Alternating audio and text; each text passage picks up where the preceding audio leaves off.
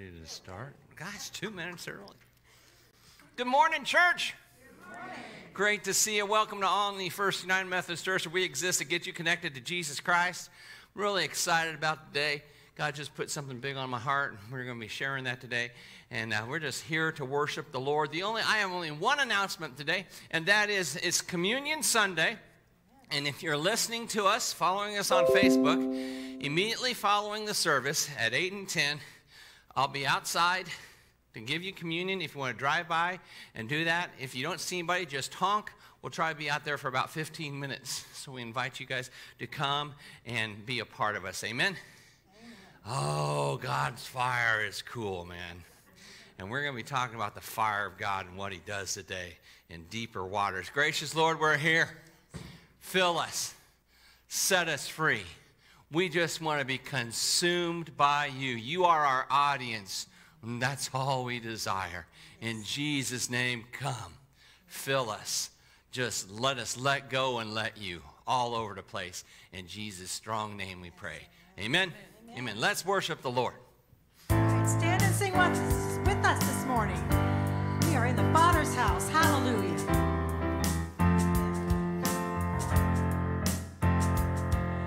Sometimes on this journey, I get lost in my mistakes. What looks to me like weakness is a canvas for your strength. And my story isn't over if my story's just begun. And failure won't define me, 'cause that's what my Father does. No, failure won't define me, 'cause that's what my Father does. Lay your burdens down. Here in the Father's house. Check your shame at the door, 'cause it ain't welcome anymore.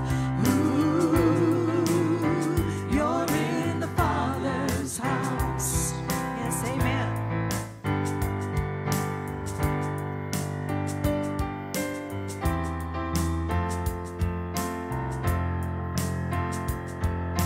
Arrival's not the end game, the journey's where you are. You never wanted perfect, you just wanted my heart. And my story isn't over if the story isn't good, 'cause failure's never final when the Father's in the room. No, failure's never final when the Father's in the room.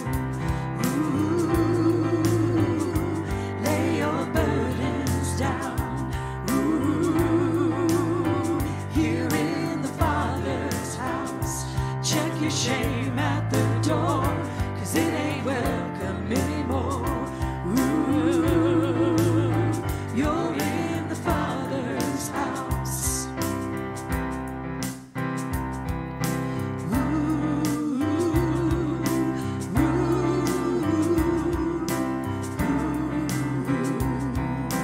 Prodigals come home, the helpless find hope. Love is on the move when the Father's in the room. Prison doors fling wide, the dead come to life.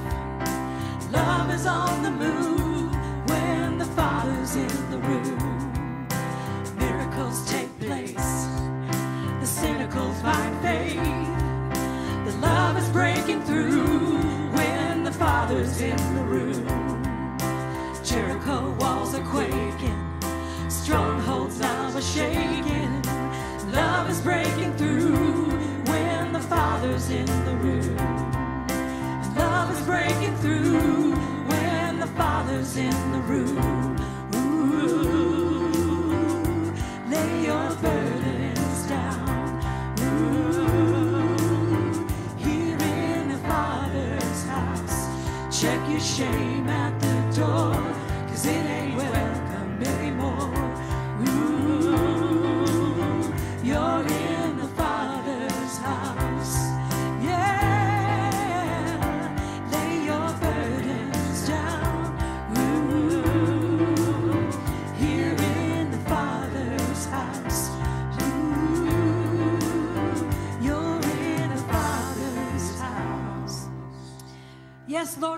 you that we can come into your house because, Father, you welcome us into your house because we are your children, Father. We thank you that we can come boldly before you and worship you this day and give you praise and glory. Father, set our hearts on fire this day to burn for you, Lord, in Jesus' name. As morning dawns and evening fades, you inspire songs of praise that rise from earth to touch your heart and glorify your name. Your name is a strong and mighty tower. Your name is a shelter like no other. Your name, let the nations sing it louder, 'cause nothing has the power to save but your name. Yes, we thank you for your name, Jesus. Hallelujah.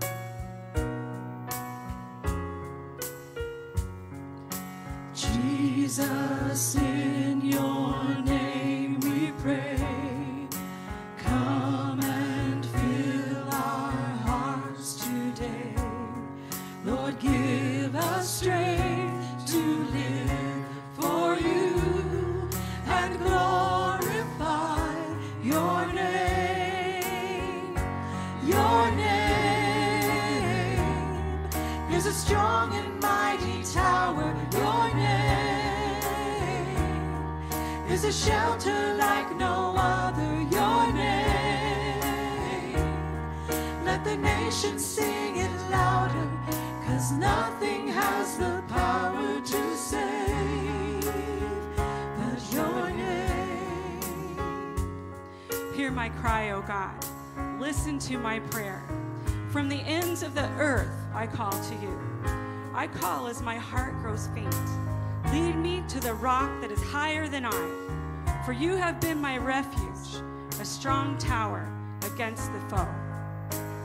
I long to dwell in your tent forever and take refuge in the shelter of your wings. Your name is a strong and mighty tower. Your name is a shelter like no other. Your name, let the nations sing it louder, 'cause nothing has the power to save but your name is a strong and mighty tower. Your name is a shelter like no other. Your name, let the nations sing it louder, 'cause nothing has the power to save but your name is a strong and mighty tower. Your name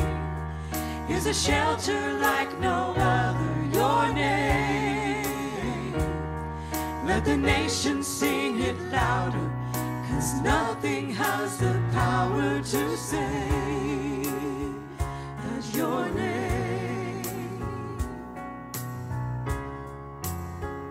Yes, Jesus.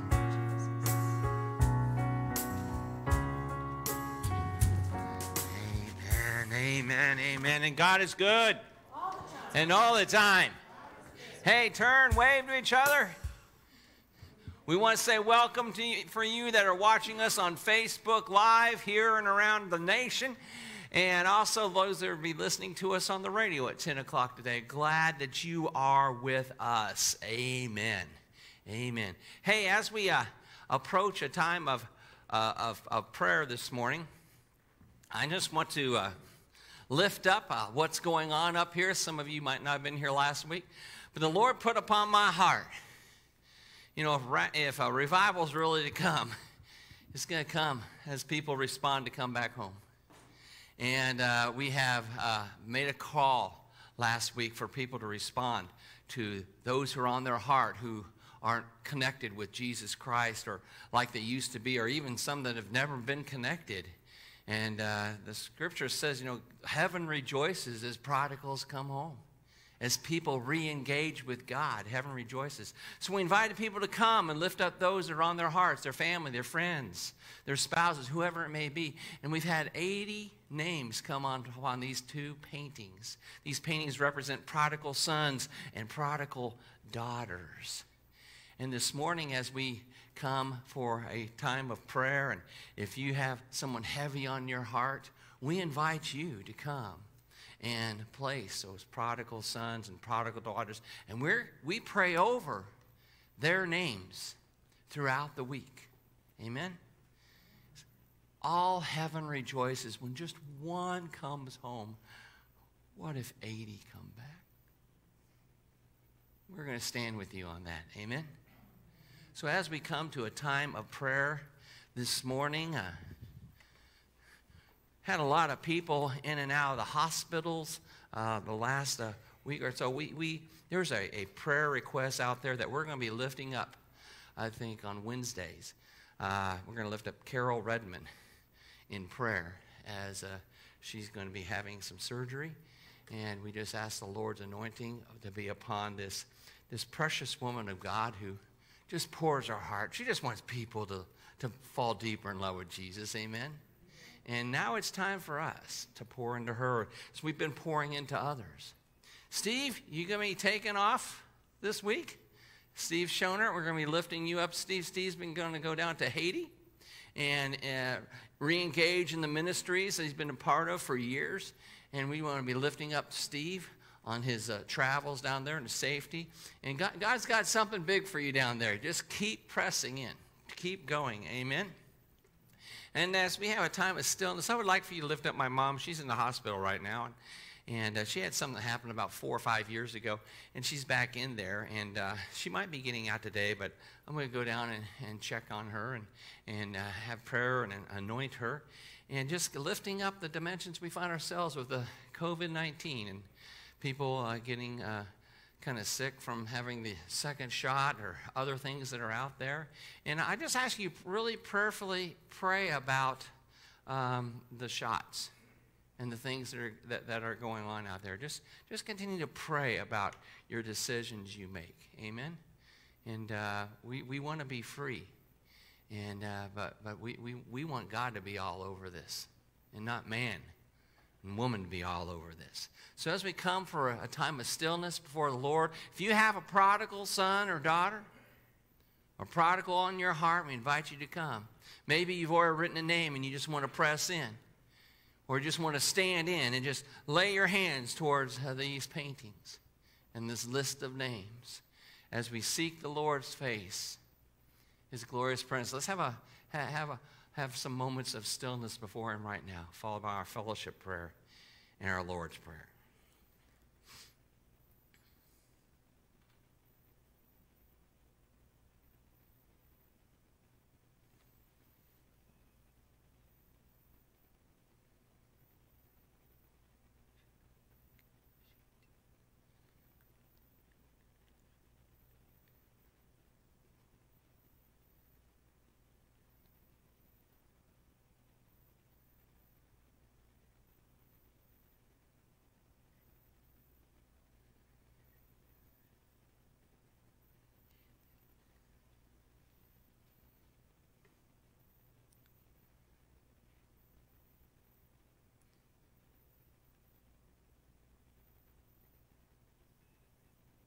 Lord, we want to satisfy you.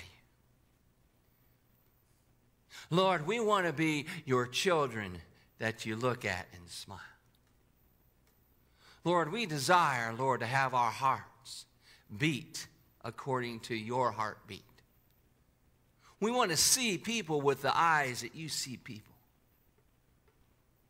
We desire, Lord, to be more and more like Jesus in every way we think, in every way we respond, in every way on earth as it is in heaven. Dear Lord God, we thank you, Lord, for your moves that have gone around this world throughout the last millenniums. We ask you, Lord, for us to be engaged in your movements of the here and now. And to prepare us, Lord, to be part of the third great awakening as you are stirring the church around the world. We want to be in your will. I was praying with Tommy Hayes, Lord, the other day. I just felt in my heart, I just had to say it. I want to finish well with God. Lord, may we, from this day forth, our desire to finish with you well. Holy Spirit, come equip us. Jesus' blood, come and soak us. Lord, let our knees get worn out, and let our voices get scratchy as we've been crying out to you. Bless, Lord, those who are on these prayer lists.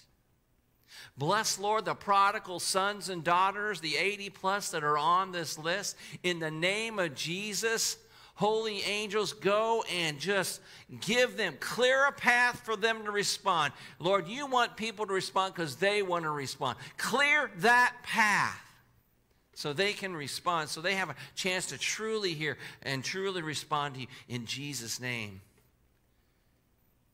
We just give you praise. We lift up Carol, Lord. Bless, Lord, this precious woman. Your will be done for her. Lord, be all over Steve, Lord, like peanut butters all over bread. And everywhere, Lord, you go prepare every place, every step. Before he's taking a step, you've already been there, Holy Spirit, in a powerful way. Go behind, above, below, all over him. Lord, I lift up my mom. Above all things, Lord, I want her to know you deeper and wider. So, Lord, be with her. Be with Shirley. We ask you, Lord, to be with, Lord, all those shut-ins and those, Lord, who are struggling with all kinds of dimensions that are out there, from finances to relational to jobs. Lord, your perfect love casts out all fear. And as we join our hearts together, we come against this worldwide pandemic sent by the enemy to disrupt lives. And we say, we're going to keep our eyes on Jesus. We're going to listen to his voice. We're going to do hidden things his way as we pray, Our Father, who art in heaven, hallowed be thy name. Thy kingdom come, and thy will be done on earth as it is in heaven. And give us this day our daily bread, and forgive us our trespasses as we forgive those who trespass against us. And lead us not into temptation, but deliver us from evil. For thine is the kingdom and the power and the glory forever. Amen. Amen. You got that shot of adrenaline in you now? I praise God. Amen. Cheryl?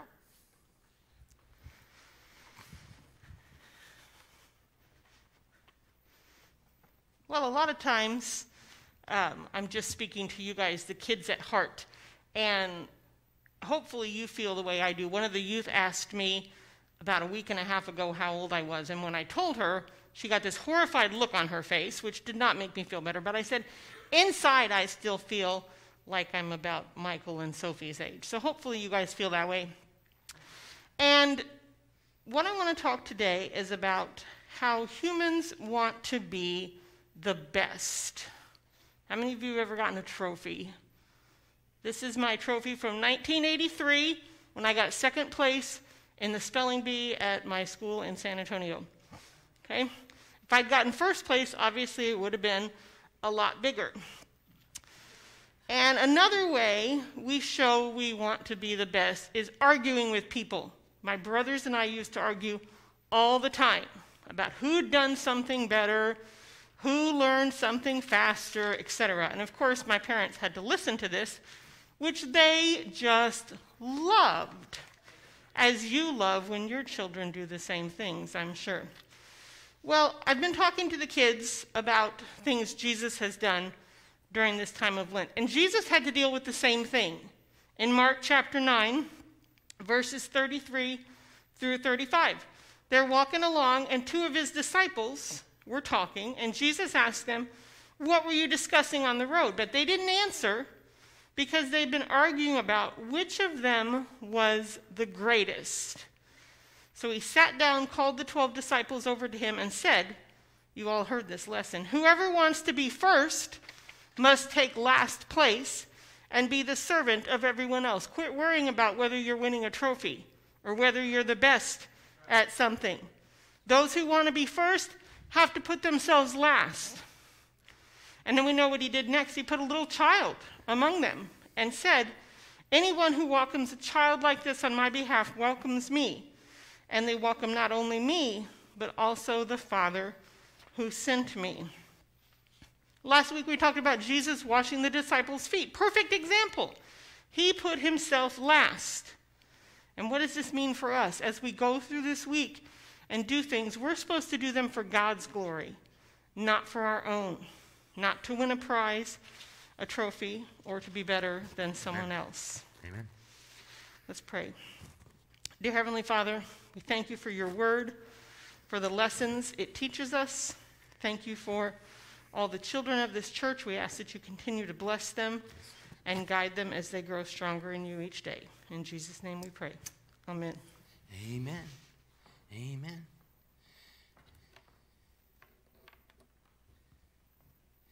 This morning, Lisa was going to share with you some 3 Old Testament scriptures. It's about being consecrated, set apart for God. One of them has to deal with how people respond when God moves. And the final one deals with what happens when you're consecrated and you still want to do it your way. Would you please rise for the reading of God's holy word from the book of Leviticus.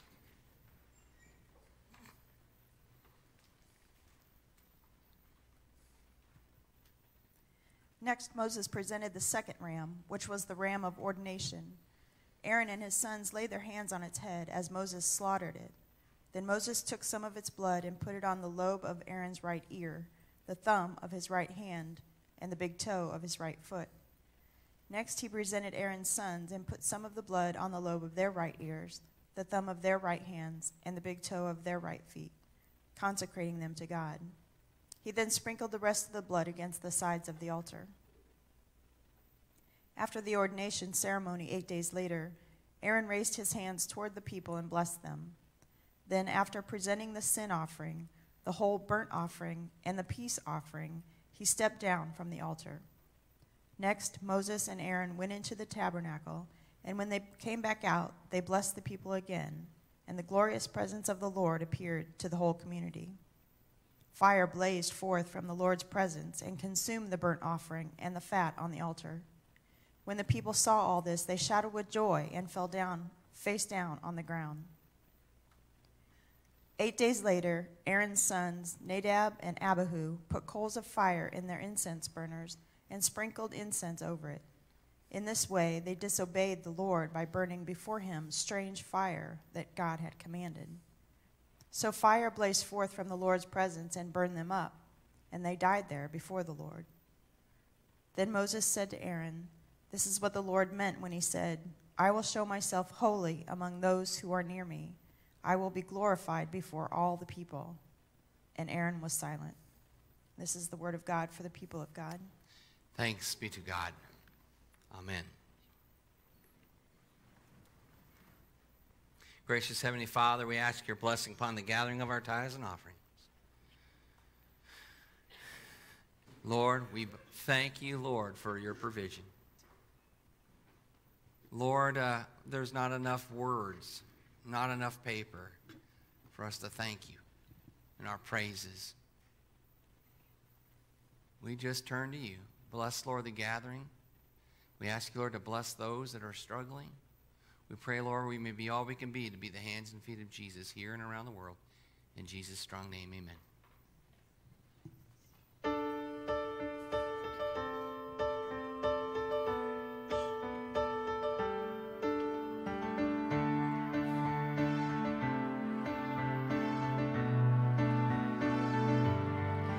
My hope is built on nothing less than Jesus' blood and righteousness. I dare not trust the sweetest frame, but wholly lean on Jesus' name. On Christ the solid rock I stand, all other ground is sinking sand, all other ground is sinking sand.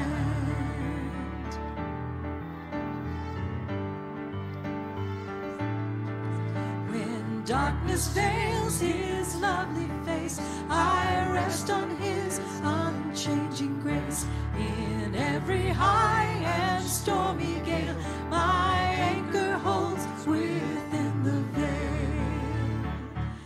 On Christ the solid rock I stand, all other ground is sinking sand, all other ground is sinking sand.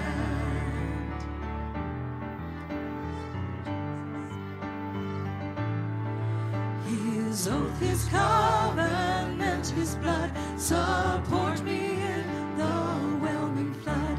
When all around my soul gives way, he then is all my hope and stay. On Christ the solid rock I stand, all other ground is sinking sand, all other ground is sinking sand.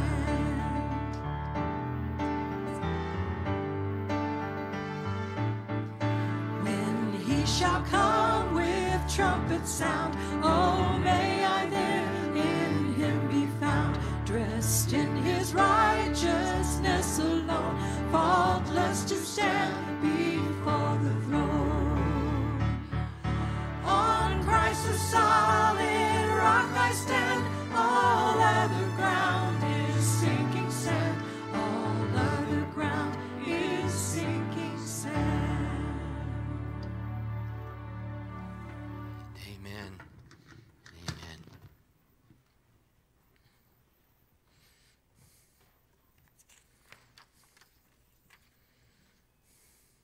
Holy Spirit, just guide and direct, Lord.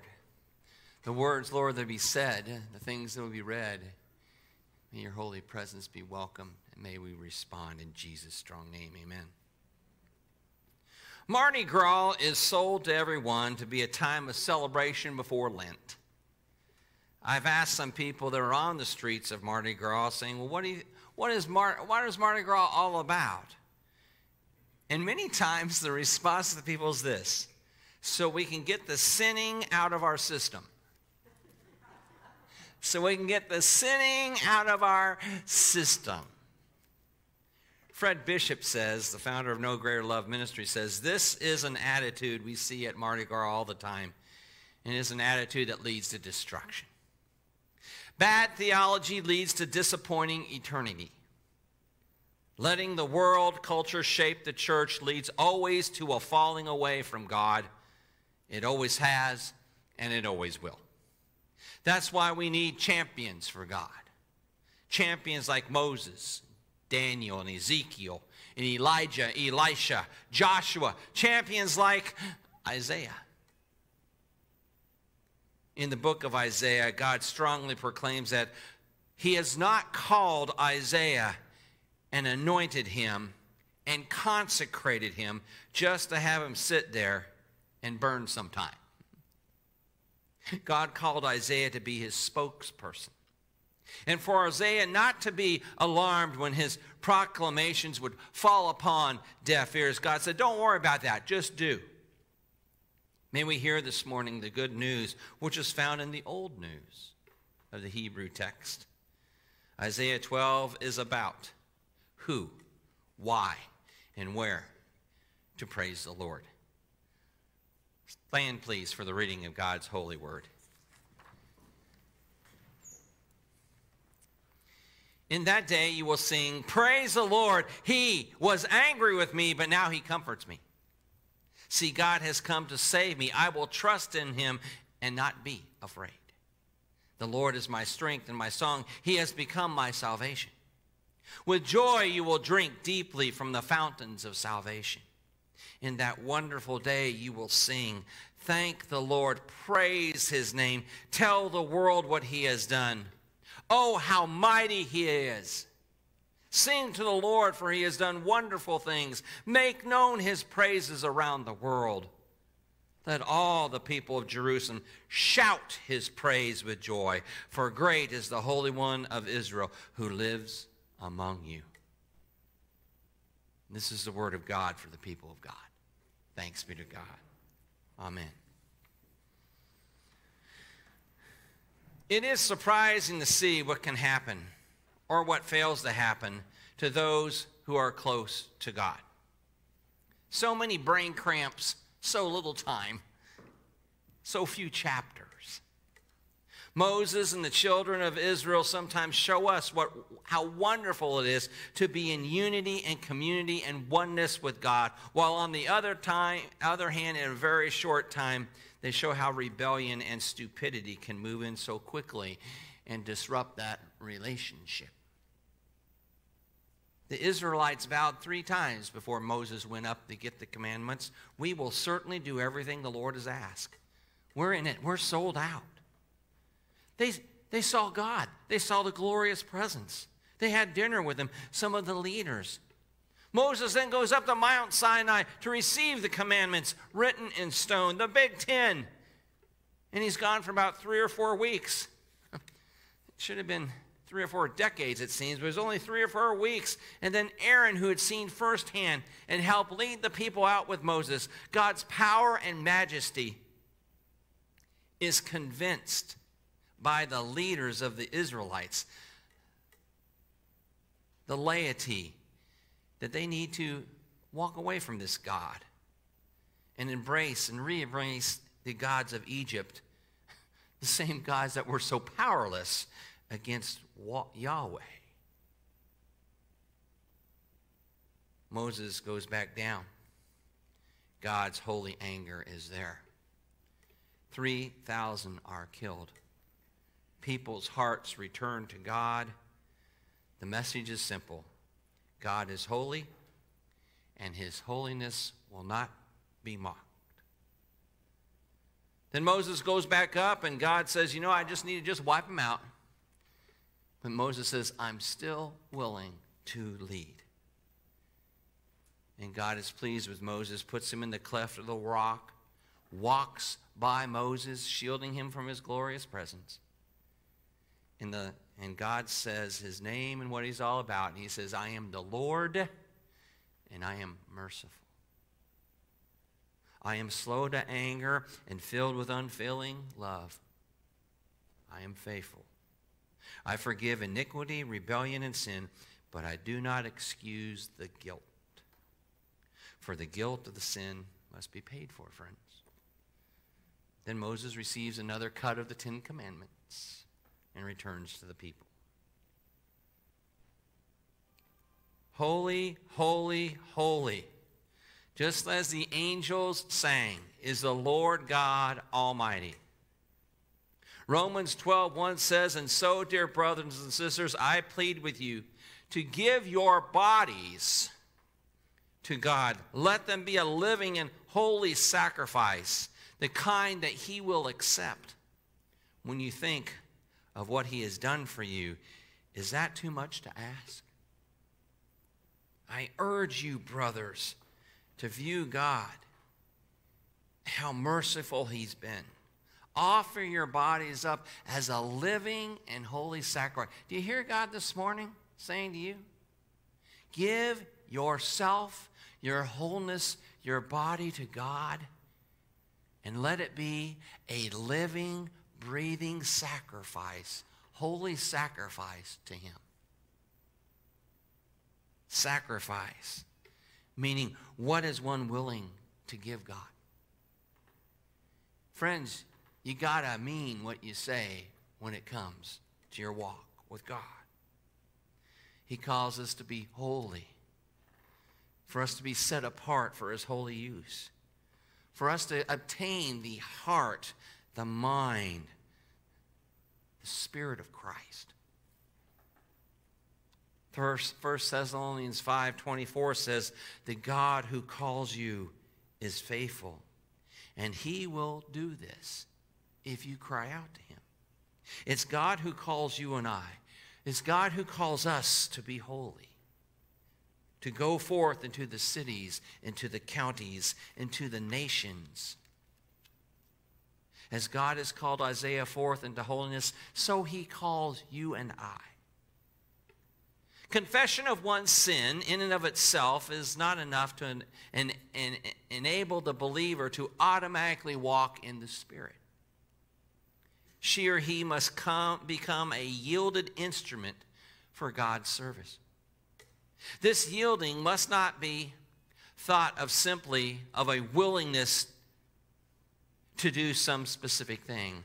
Rather, it consists of a dedication by the person to do whatever God has asked.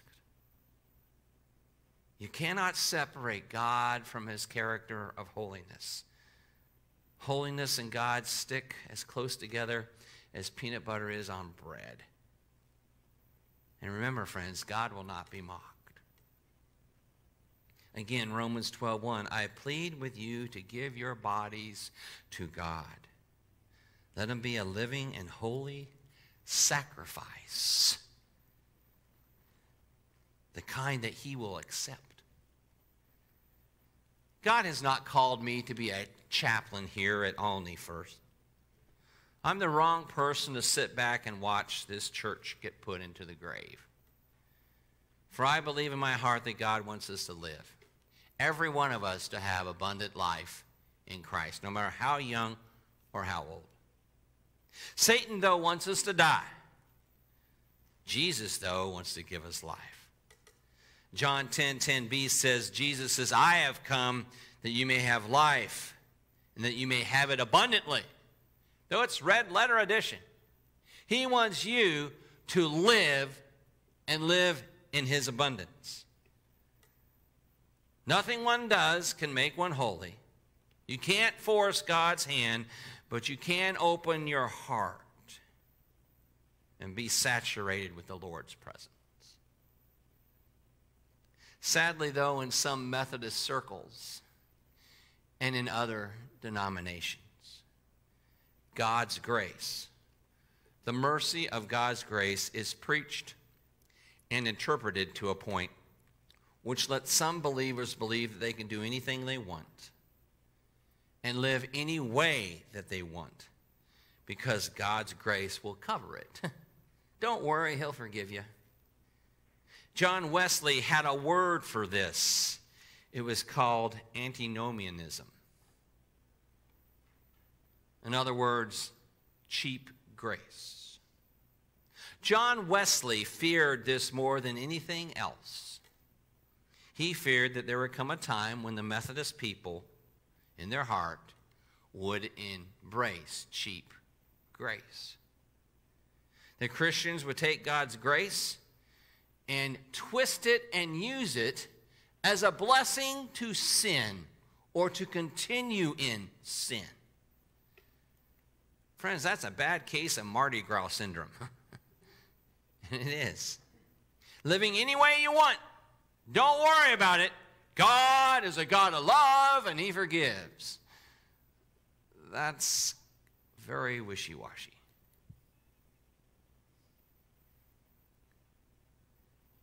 Antinomianism means that there is no norms. There's no norms when it comes to how people behave. There are no rights. There are no wrongs. It's just whatever I want to do. But holiness, friends, is not cheap. It's not founded upon the influence of the externals, but from the influences of the internal, the Holy Spirit fire that dwells in you. For true holiness is a heart issue. It's not based upon the do's and don'ts, the externals. It's based upon God living in us and letting the Holy Spirit guide and direct, inform us, and shape us. Holiness, one person defines as, is a crucifixion of the outer man, a crucifixion of the outer woman, so that the holiness of Jesus can come through the life and the lifestyle of that person. So a holy God can have fellowship with his holy people. Again, holiness is a condition of the heart, the purity of a life purified by God, the purity of your mind, the purifying of your actions and how you react, purifying of your whole mode of life and lifestyles. And may I say, it purifies how you worship God. Holiness of God in your life has a way of washing out the tongue, rinsing out the eyes, unplugging the ears, cleansing the heart, and pointing your feet in the direction of the Lord and traveling to Him. His desires for your life and for those that you love are what we should have and what we should embrace. Yet, there is a starting gate. Or may I say, there is a restarting gate that many of us may want to have this morning. Especially if once we were walking so close to God, but now He seems so far off. I believe the Holy Spirit is calling, is wooing us back into the deeper waters in relationship with the Lord through our cry out of the prodigals, praying for the lost in our homes, in our city, in our county, in our families, our friendships. Holy Spirit is calling us to our knees for those we love to come home, but unless we desire all of God in us, all of God in our church family, then empowerment of the prodigal revival will falter. But there is hope and a story to be told. Here is a picture. England is in purple, Ireland is in green, Wales is in a darker green, Scotland is in purple, and the islands in the northwest part of Scotland, go ahead, Lisa, next.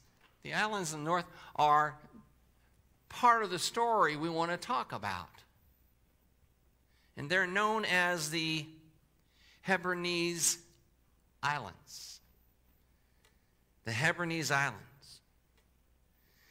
I want to finish the message this morning before communion on the short story about the Hebridean revival, 1949 to 1952. There had been a great revival in the islands of Hebrides, especially in northern islands called Lewis in the 1820s and 1830s. They had major moves of God, but as the years and decades passed, the fire of God grew cold. Sound familiar? The following are the stories, the excerpts from the Reverend Duncan Campbell, the Scottish evangelist who helped to lead the Hebrides revival. He writes, in 1949, people were deeply burdened by the lack of genuine worship in the church. In 1949, the Holy Spirit began to break out as people in the southern islands of the Hebrides were pressed into intercession because there was a great concern that the church seemed powerless to hold on to the young people. The young had grown especially indifferent to the gospel message, as it seemed to them to be so common and so dull. And it was bringing death to the churches there. A movement of God began in the island of Lewis, the northern island. Two old women, one of them 84, double bent over with arthritis, and her other 82 was stone blind. Their names were Peggy and Christine Smith, were greatly burdened because of the appalling state of their own church or parish. It was true that not a single young person attended their public worship. Not a single young man or woman went to church. And those two women were greatly concerned, and they made a special matter to pray about it. Though they couldn't attend church because of their physical conditions, they became the intercessors, the prayer warriors, crying out to God for the island to come back to Him. A verse gripped the ladies. I will pour water on him that is thirsty, and floods upon the dry ground. They were so burdened that both of them decided to spend great amounts of prayer twice a week. On Tuesdays, they would get on their knees at 10 o'clock in the evening and not get off of them till 4 a.m. 2 of them. Very humble, living in humble dwellings, crying out to God on Tuesdays and Thursdays. One night, one of the sisters had a vision, and the vision she saw in the church was a vision of her father's church. Was now crowded with people, packed to the door, and a strange minister was standing in the pulpit. She was so impressed by the vision that she sent for her own minister. And of course, the minister, knowing the 2 sisters, knew that they were 2 women who knew God and had a wonderful way with God. He responded to their invitation. One of the sisters said to the minister, "You must do something about this. And I would suggest that you call your office bearers together, spend with us at least 2 nights in prayer every week. Let's do it on Tuesdays and Fridays. And if you gather the elders together, you can meet in a barn, in a farm community somewhere. You can meet in a barn, and you can pray there, and we will pray where we are." And guess what? It's exactly what they did. The minister called his office bearers together, and 7 of them met in a barn to pray on Tuesdays and Fridays, and the 2 older ladies joined them on their knees in their home. This continued for several weeks. Duncan Campbell writes, "I believe almost a month and a half until one night it happened.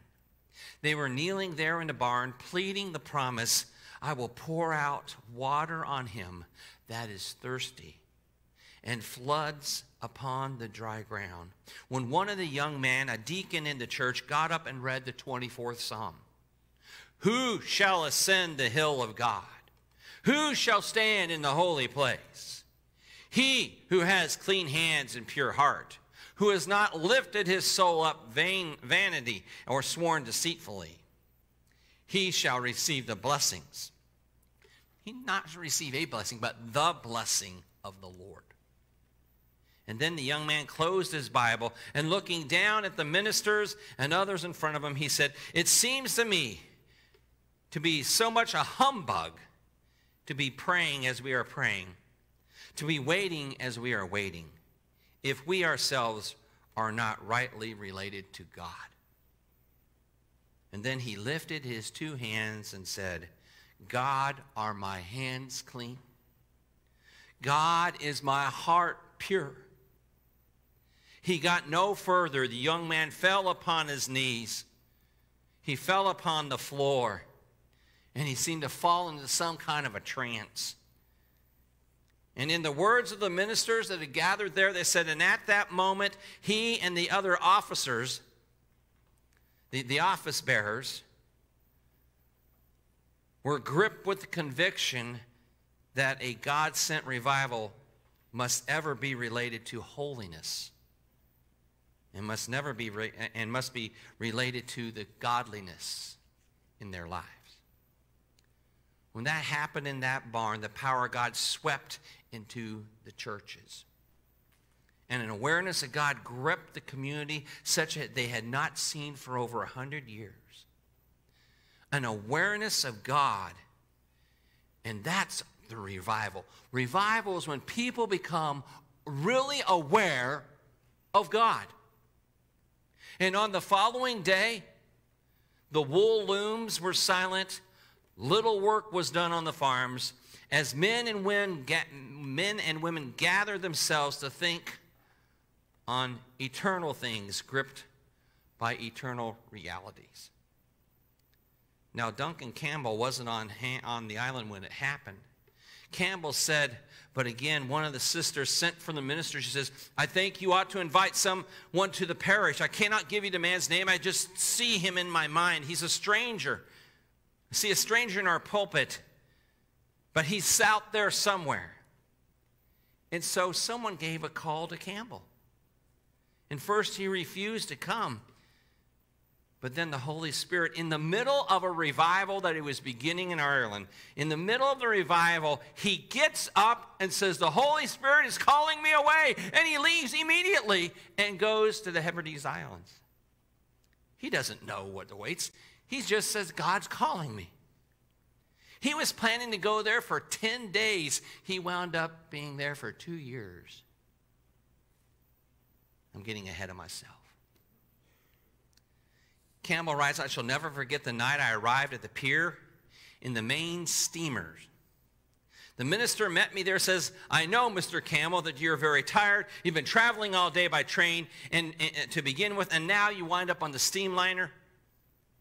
And I am sure that you are ready for your supper and ready for your bed, but I wonder if you would be prepared to address a meeting in our church this evening at 9 o'clock on our way home. It will be a short meeting, and then we will make it home and give you supper and get you in your bed and get you rested for tomorrow evening's service. Campbell writes, we got to the church about 8:45. I found 300 people gathered there.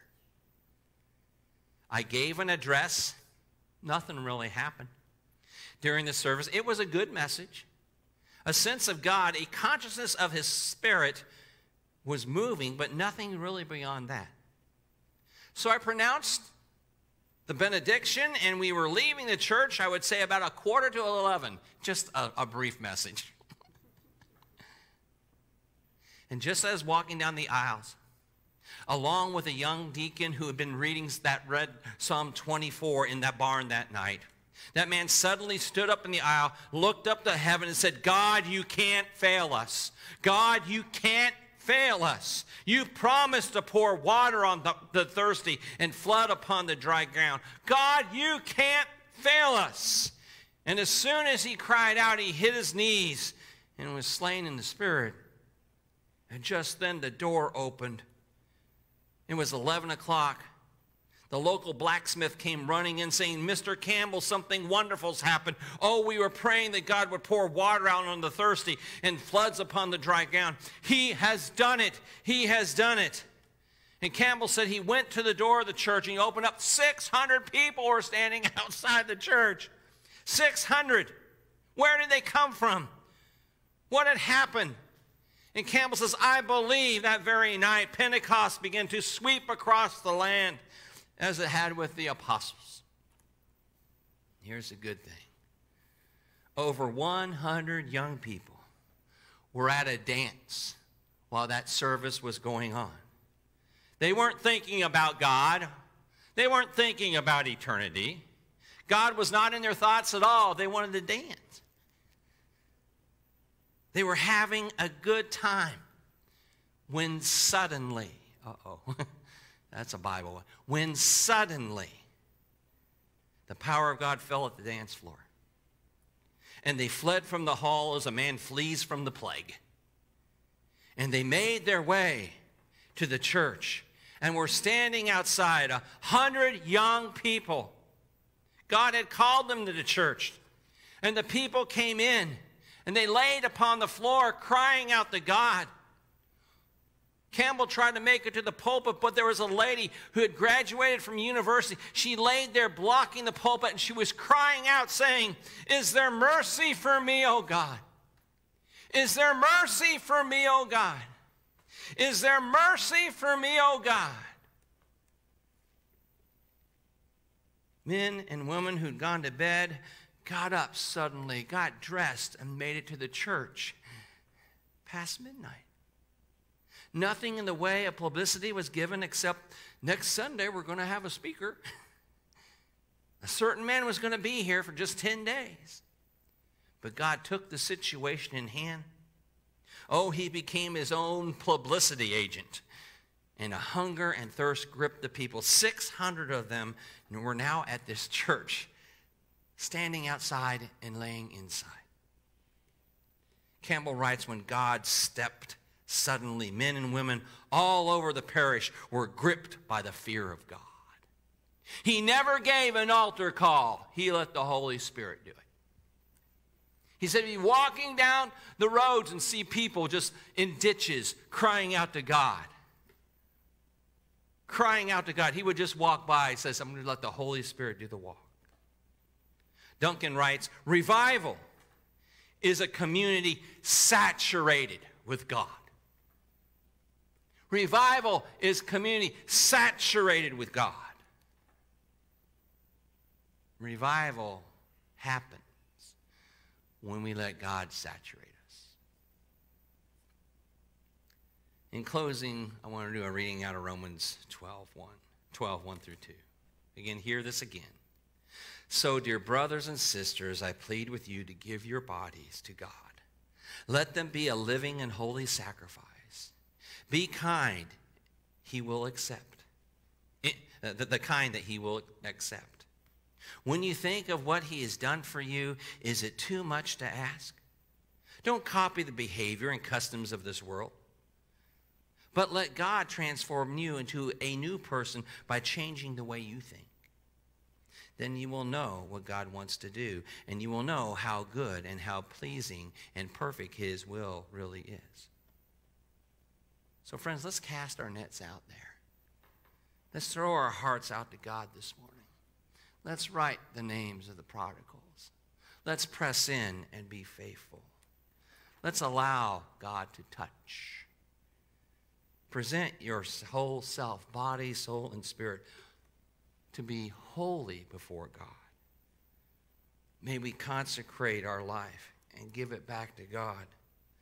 Let it be a living and holy sacrifice. I don't know about you, but I want my prodigal, my prodigals that I've written. I will rejoice today when I hear, is there mercy for me, O Lord?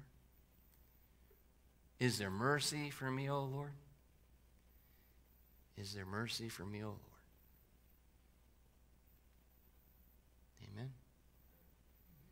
Hey, let's have dinner with Jesus.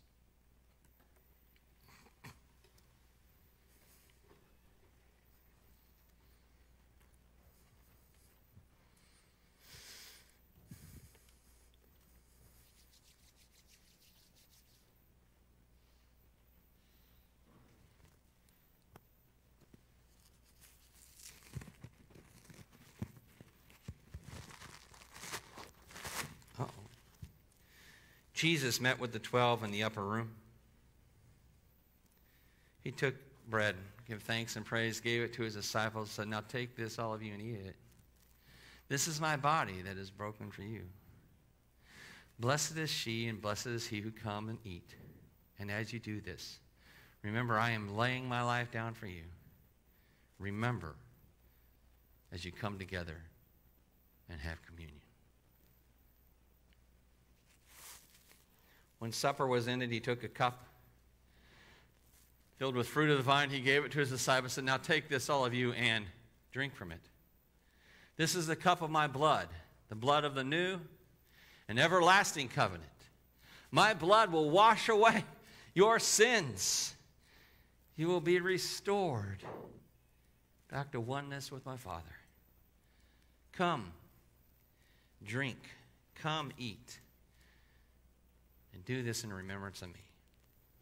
Holy Spirit, send your presence upon this bread and upon this fruit of the vine. And by your presence here, Jesus, this becomes a holy and living sacrifice. Our spiritual food for our journey. We're not worthy to receive you, Lord. But you're the one who calls. And we ask you, Lord, as we feed upon your promises, we feed upon this spiritual food, may you touch the prodigals in our heart. May you woo them to your dinner soon. In Jesus' strong name we pray. Amen. Amen. Cheryl? God invites everybody to come. You do not need to be a United Methodist. You do not need to be a member of our church, but he's the one who calls you. Come because he loves you. He wants to bless you, and he wants you to walk with him. He invites you to come.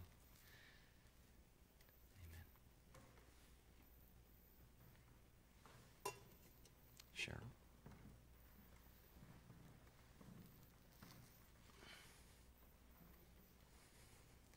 The body of Christ broken for you. The body of Christ.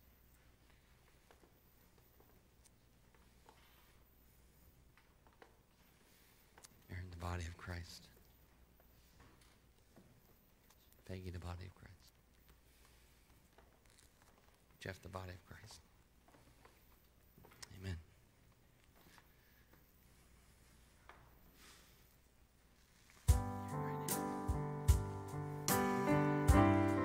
The body of Christ. The body of Christ.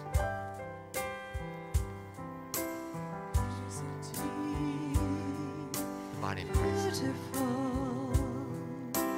Beautiful, isn't he, Prince of Peace, Son of God, isn't he,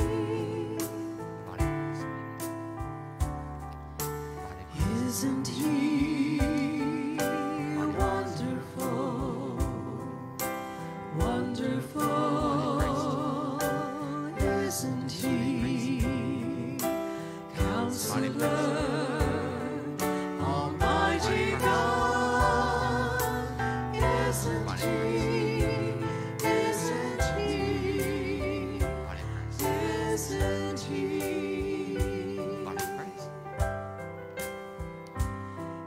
isn't he,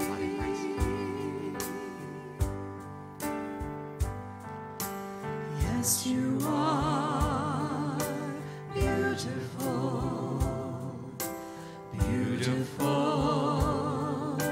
yes you are, Prince of Peace, Son of God, yes you are,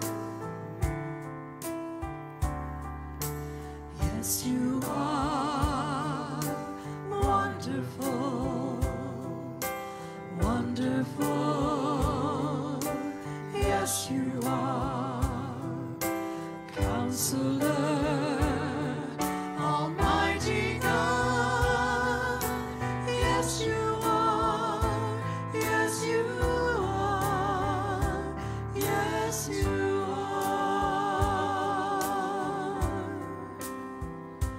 yes you are.